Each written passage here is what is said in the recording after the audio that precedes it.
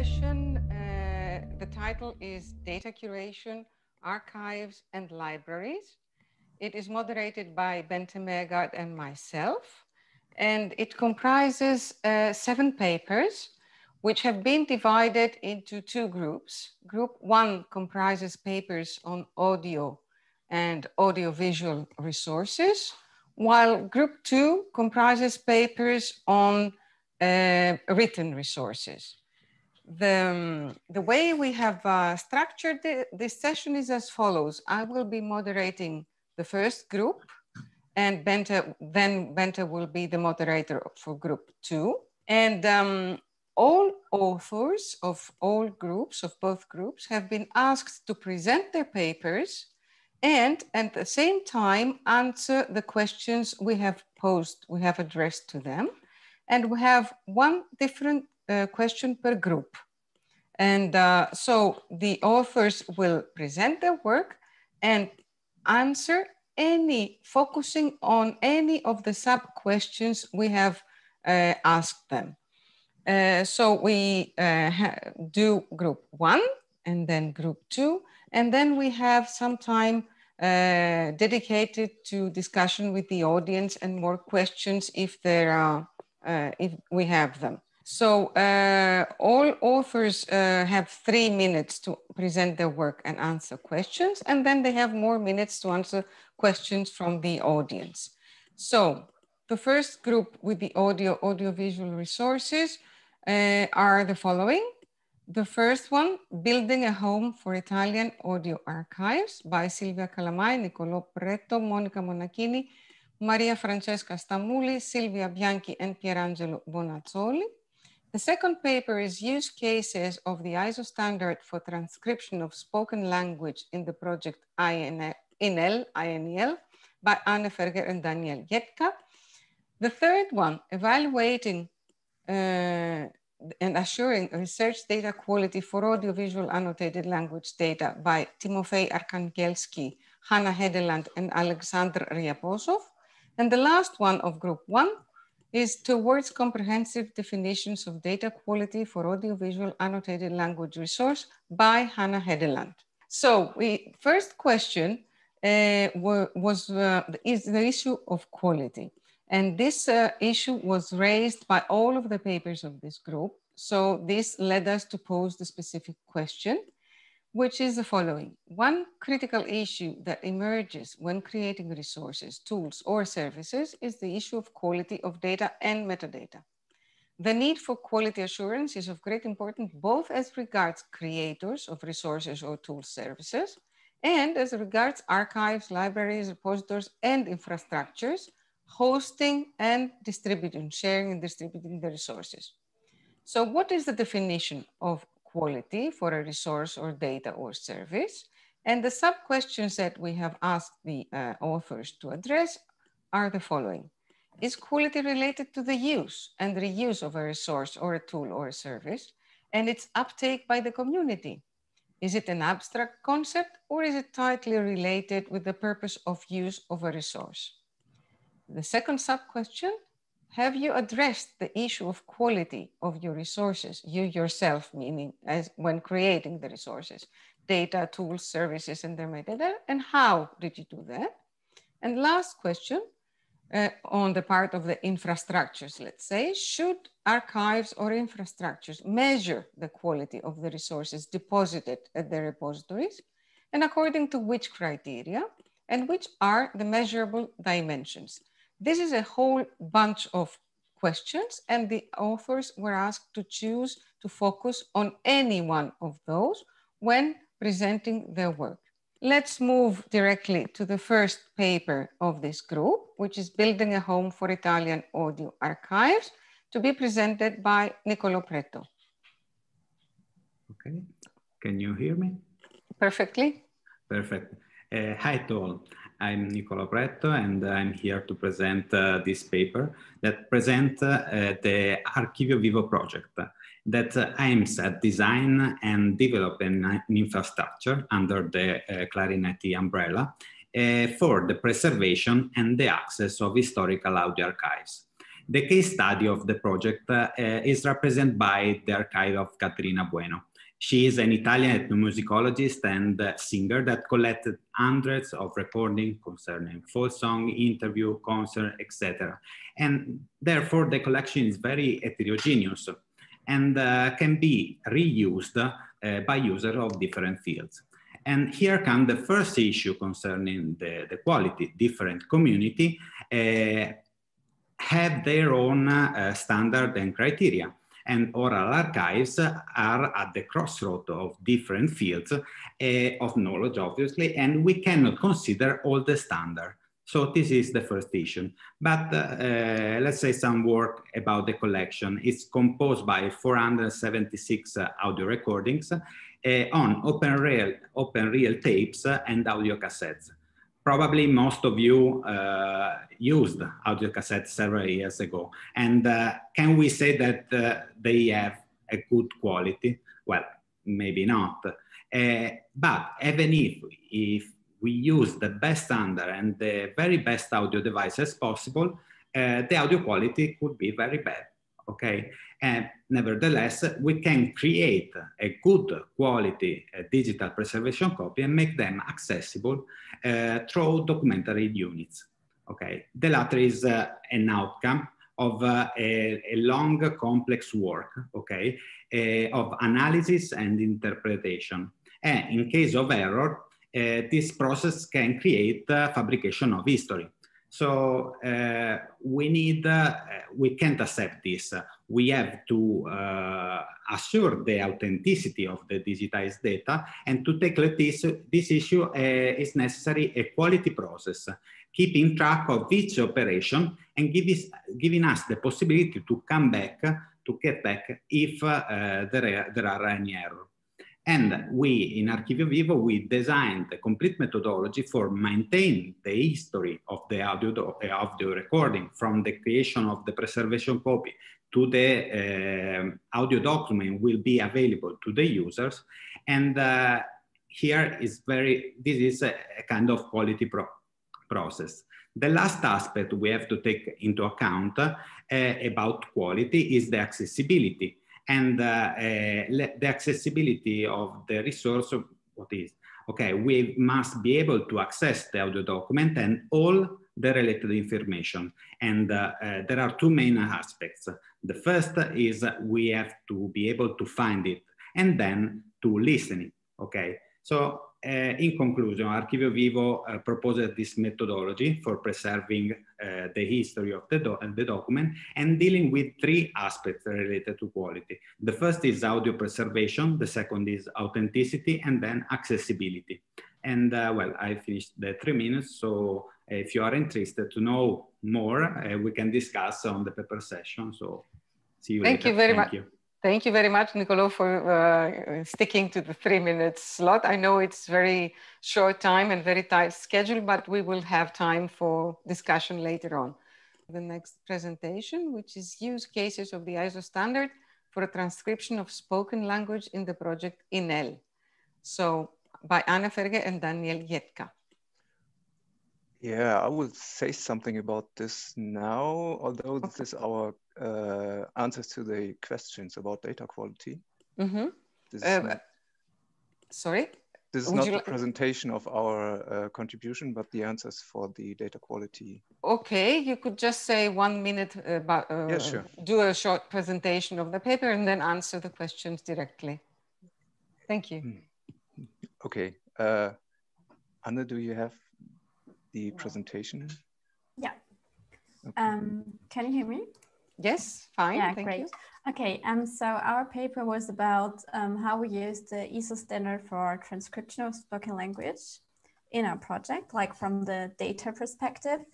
And we're going to talk about the more the quality aspect and how we get into the format.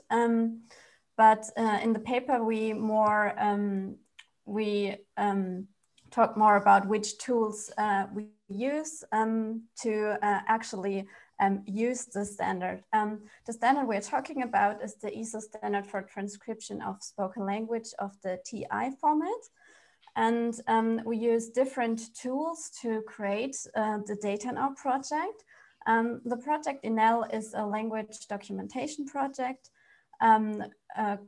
It's about languages spoken in Northern Eurasia. And yes, I think, yeah, that was it. And now we can go into the quality part. Yes, thank you, Anna. So, Daniel, to you. Yeah, thanks. So concerning questions about data quality, we didn't really focus on one aspect because we came up with a lot of ideas about this right away. So we are very aware of data quality issues in our project. We do continuous quality control during the creation of our language corpora. So we try to do all the quality assurance before actually publishing our data. We use different curation tools for it.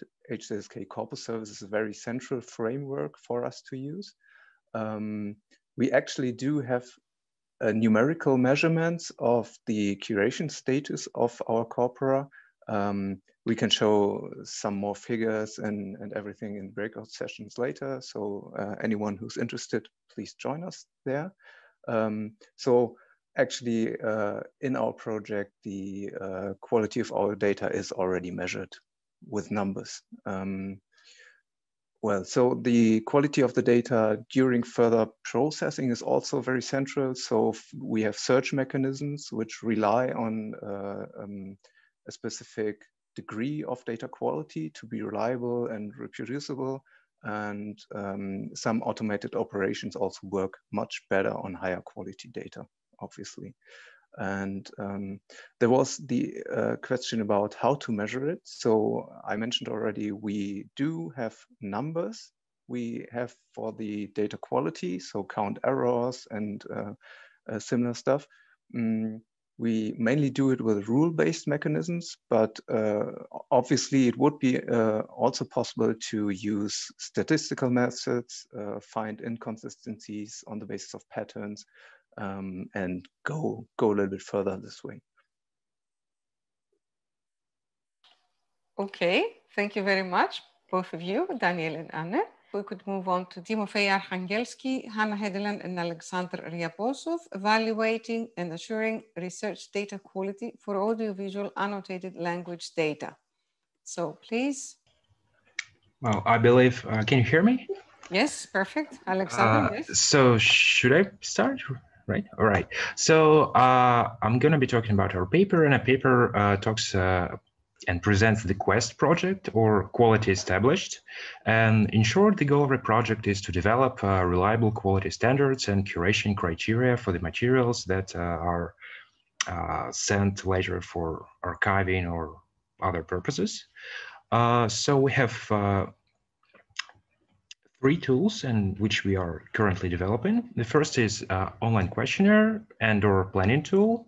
It is based on Schmidt's questionnaire for depositors, and we have 2 possible scenarios for users to use this tool. First, as a planning tool, when you are in a beginning stage of your project, you might go through the questionnaire and see which pitfalls might await you, what should you focus on, how should you better plan your work, etc. And on the other hand, if you have an already finished project or something that is completing its final stage, going through the questionnaire, we ask the authors about data readability, data availability, legal aspects, and all these other things that are reliable to quality of the project. So in the result, after completing the questionnaire, you get a template, which you can see on the slide, and then the template is sent to the continuous automatic customized quality control tool. And also, in the meantime, the resources are split into deposits, collections, and corpora. But I believe that Hanna will talk about that in a bit more detail in the next presentation, so I won't touch a lot on that. And the automatic quality checker is based on the HZSK corpus services, which Daniel mentioned in the previous presentation. But we try to make it available for use for a wider auditory of linguists, that is the people who are maybe not really that good with the technical background. So it just works when you upload an archived file on the website, and then you get the results of your quality check. So it currently supports the Esmeralda format, and we also have ELAN and Folker support in the works.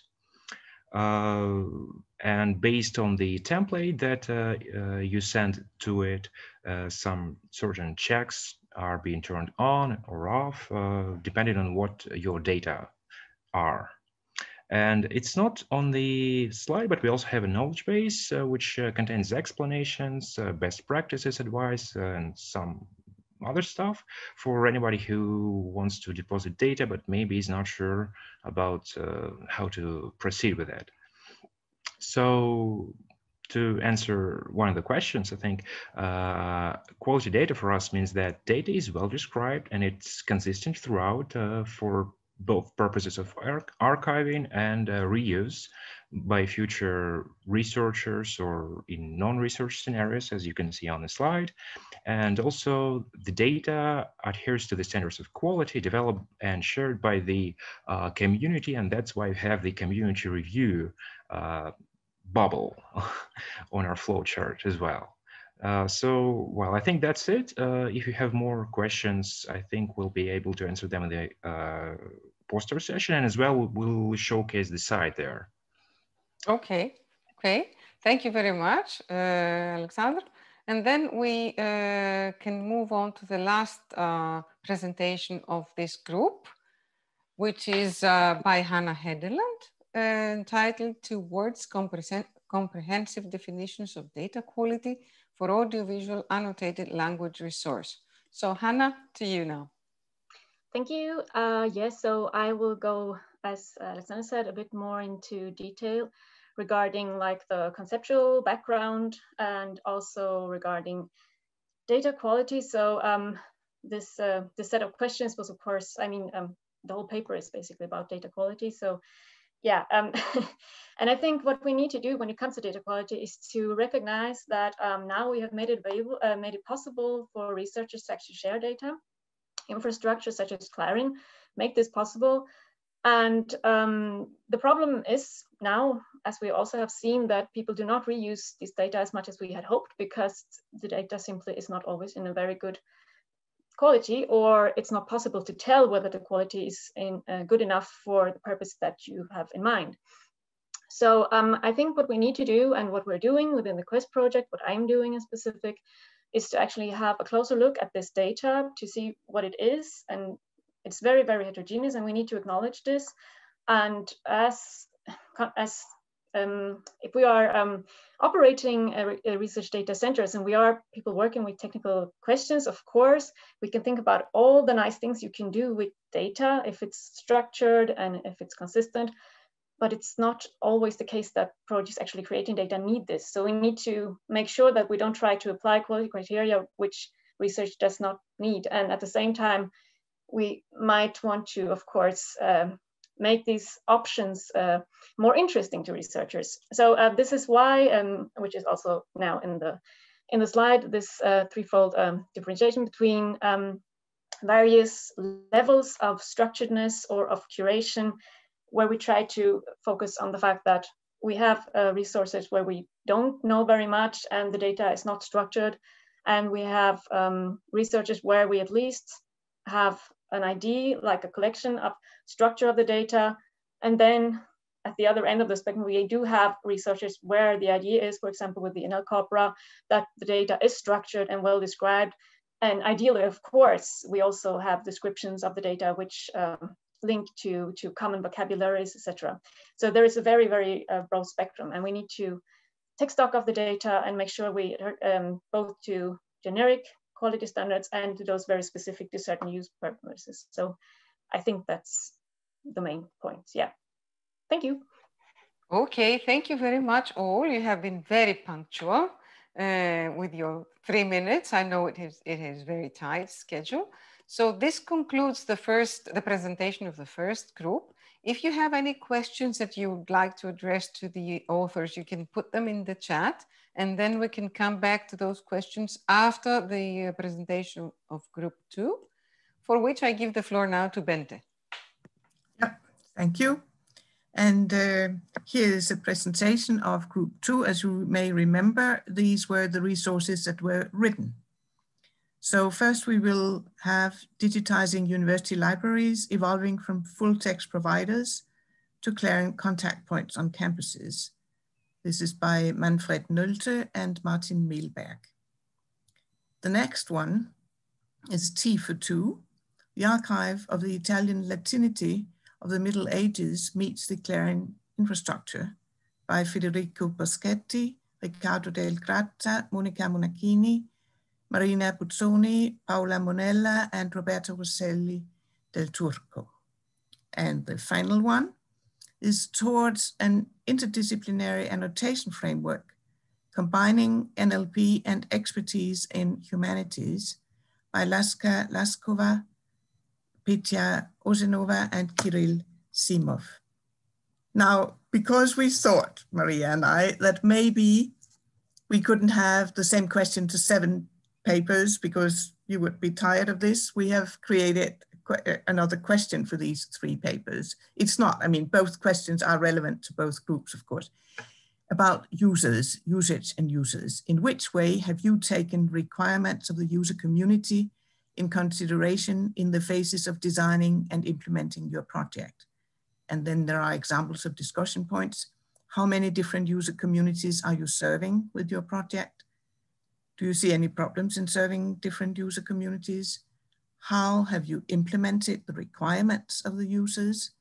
Do you have any ideas how we can envisage a feedback loop so that researchers, repositories, infrastructures, libraries get feedback on whether their work is deployed by the community if it actually is meaningful for the users?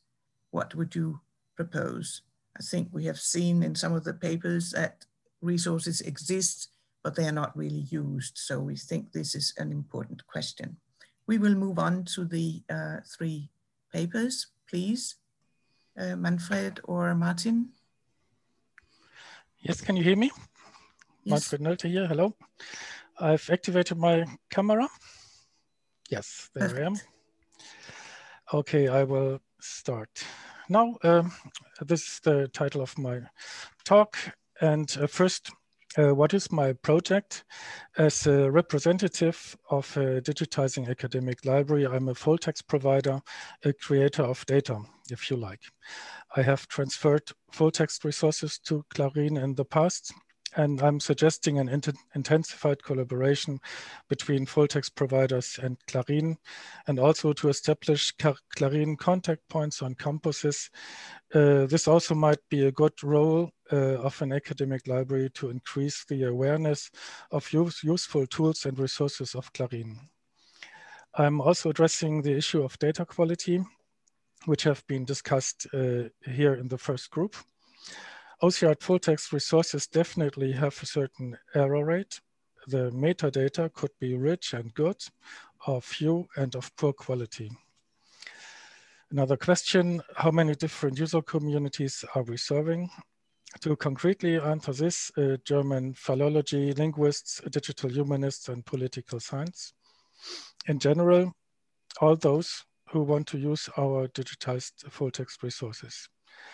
Question, do you see any problems in serving different user communities? No, libraries are used to this situation, and we need to find and define a certain transfer point, which target group is supposed to be passed on to CLARIN, and what level of counseling are libraries able to fulfill. Last question, how to get feedback on whether the work is deployed. First, every imaginable type of feedback would definitely be appreciated. Automatical late feedback is having a look at publications on the respective work, and we had such a positive feedback. In the past, I had direct contact to the users, but on large scale, that is definitely not possible. And with respect to the question if it actually is meaningful, what about collecting and forwarding the matching of requirements or the type of further requirements, which again might be quality issues. And with respect to OCR full text resources, character error rate, word error rate, that is the accuracy, file formats, abundance of metadata, the accordance with the original printed resource, like the correct transcription of line breaks, the strictness of character transcription and encoding. This finishes my presentation. Thank you very much. Yeah, thank you very much. And we just made it. That's very good. We move on to the next paper, T for 2. Yeah, do you hear me? Yes, please.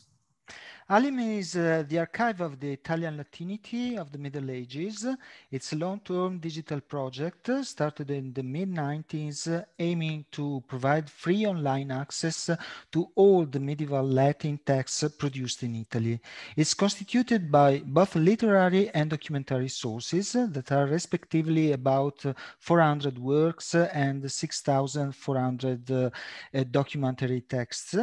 They are encoded in XML-TI and currently hosted by the University of Siena. ALIM catalyzes the interest of many communities of scholars, philologists, linguists, historians of Latin and German languages, and historians of the Middle Ages. This is mainly due to the variety of the textual resources hosted in ALIM, literary and documentary sources that are distributed along several centuries, from the 8th to the 15th century, in some cases relevant also for the lexical study of other languages such as Lombard. Scholars belonging to distinct, although interrelated communities, according to their research questions, have different approaches to the digital resources. For instance, the philologists need to visualize keywords in context. The linguists need to calculate word frequencies. The historians of the language need to observe word distributions in different diachronic segments, and historians need to identify and extract the named entities. CLARIN IT decided to keep the original structure of the ALIM archive in its repository of metadata by creating a browsable record for each document of the ALIM archive in the VLO. Most of the original information contained in the TI headers section of the ALIM documents is preserved in the CLARIN IT repository and exposed through the VLO. This decision provides philologists, linguists, and historians with a user experience on the VLO consistent with the navigation on the original ALIM environment in order to have a familiar environment. CLARIN IT reflects also the ALIM strategies on open access, open source. In ALIM 2, the XML-TI documents are open, and CLARIN IT supports ALIM in planning the actions necessary to provide fair data. So in conclusion, just a couple of words on the image of the slide. The T for 2 of the title is an allusion to Alice in Wonderland, where Alice is ALIM, the Hatter is CLARIN, and the Wonderland is CLARIN as an infrastructure. Thank you very much. And we move on to the final paper here. Yes, please. Who will be speaking? Of course, thank you for the reminder. So I am going to present actually what is considered work in progress. So the goal of our consortium, CLARIN, is to build this Bulgaria-centric knowledge graph. And in order to do that, we will step on already resources that are already there, such as the Bulgarian version of DBpedia, Wikidata, Bulgarian Wikipedia. And we need to augment this knowledge graph with facts. And to do that, we take resources, or we are actually provided various types of resources by our partners from the consortium. And they're quite different type of people with different background. We have historians, but we have also linguists. Some of them specialize in contemporary Bulgarian, some of them in medieval Bulgarian. So we get different types of texts. And what we try to do is offer all of them a unified annotation scheme, semantic scheme, of course, which in its turn is based on, as you can see here at the bottom of the slide, 3 resources: FrameNet, CDoc-CRM, the ontology, and we add to that also some standard named entity classification. We need that to do some entity linking. All right, so this is the idea, and where are we now on our roadmap? We started with our first pilot project, a collaborative project between the Institute of Balkan Studies, in green here, and ourselves. I represent the working group from the Institute of Information and Communication Technologies. So they gave us some research papers on the Bulgarian minority that was based in Thessaloniki in the 18th, 19th century. And we tried to apply the annotation scheme we made for them, and we got quite an interesting feedback. And we saw a number of problems that are due to various reasons, such as differences in backgrounds. Historians have different notions, for example, for what an event is, and the concept of event is defined differently in an ontology. So we have to work on that. And what I can recommend is actually to have regular meetings and discuss everything. So yeah, it has been very inspiring. If you want to hear some more details, join us after. Thank you. Thank you very much. And we are through our papers. There are some questions in the chat. I think we can have at least one. Can I take the one on libraries? Smith. Which actions do you envisage to include more libraries at an international scale? And how do we take the collaboration between libraries to a higher level, not just issues relating to digitized full text, but also a collaboration between the many library-based digital humanities labs? And I think at least our library people should give us an answer. Yes, okay. Can you hear me again? Yes. Okay, first type of the question, our activities to address in the international scale. A few weeks ago, I had a UFE meeting, Young Universities for the Future of Europe, here in Bremen, also virtual, of course. And I would like to get in contact with UFE libraries and university libraries, and I would like to intensify my contact to CLARIN. And the second part of the question, and how do we take the collaboration between libraries to a higher level, not just issues relating to digitization, but also a collaboration between the many library-based digital humanities labs. Yes, we just also start setting up something like a digital humanities labs here at the University of Bremen, and I just think I should intensify my international connections like CLARIN and UFE. Yeah, thank you. Thank you. And I can see that Francesca de Jong has mentioned something, but I think she will share the link later, maybe a bit later. But why is it that you want to get in, Manfred, that you want to get more in contact with CLARIN? I don't think you explained that. I just want to intensify the collaboration, and yes, I would like to know what is the what are the assets, the tools I would like to pass on. I would like to pass on scholars and scientists to CLARIN. I would like to give them first counseling. And to my opinion, the interesting tools are at CLARIN. Very interesting tools, huge amounts of resources, and the scientists should go to CLARIN. Perfect, thank you. Maria, did you want to take one question? I think we can probably take one.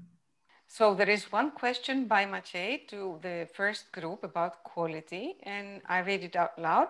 How much quality requirements can be defined in general in relation to the content of resources and not only metadata? Well, this is a very difficult question, and I don't think it has a single answer, but does anyone from group one want to take that question? Well, if you want, can you hear me? Yes, yes, please. I can try to give an answer, because it's really difficult to set the requirements for the content, because if we talk about audio, as I said, there are a lot of different kind of, well, in analog recording, there are a lot of kind of career for recordings, and the quality is not the best, okay?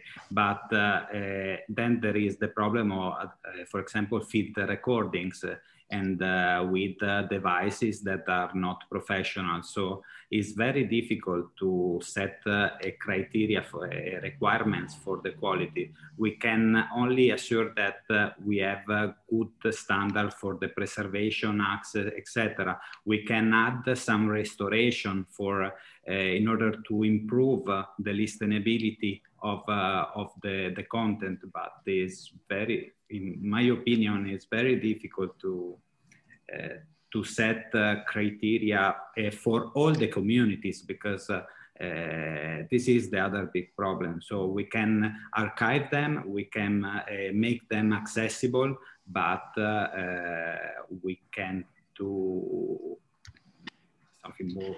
Okay, this is maybe, and I'm sure. Maybe I can add a little bit there. Yeah. So yeah. I really think it depends on how you define content. So for us, we also have audio recordings, but we do have a lot of transcription and annotation, where you have schemes and conventions, and it's quite straightforward to test against conventions and annotation schemes. So there's something you can measure, and you can measure the quality of data when it comes to content like this. Yeah, and I'm sure it's totally different when as regards audio or written or other modalities. So, but let's stop now, because I think we will not take more time than we're allowed to. Yeah. Okay. So we would like to wrap this up, and we want to thank all the participants who were here. We are 151, and all of you who have been providing papers and discussion.